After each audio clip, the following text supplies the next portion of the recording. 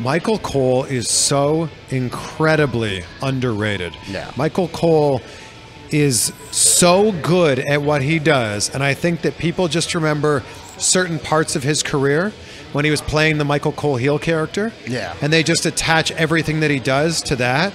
But Michael Cole is, and I will put this out there, is my favorite wrestling commentator. Wow. Okay. That's And I know I'm going to get a lot of people that do not agree with that, and I'm okay with that. But Yeah.